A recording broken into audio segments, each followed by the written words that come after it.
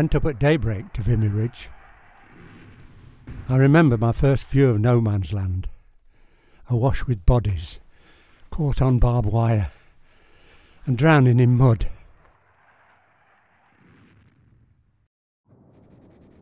It's funny how before my pencil was something just to help me draw cartoons. Now it had become as much a weapon as my gun.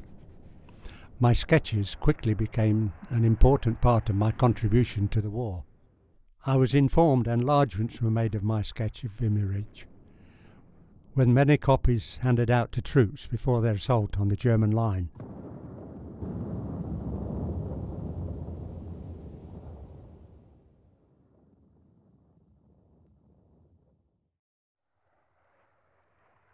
I was privileged to meet several senior officers during that time, but it was becoming a little monotonous. As a mere private soldier, I just wanted to do right by my country and fight.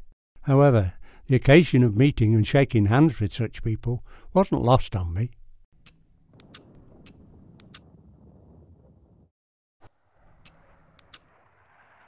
But there was always the thought, I'd hoped that it wasn't going to be the last day of my life.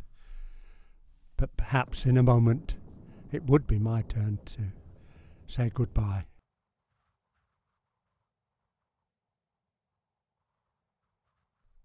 Roll call! Everyone up!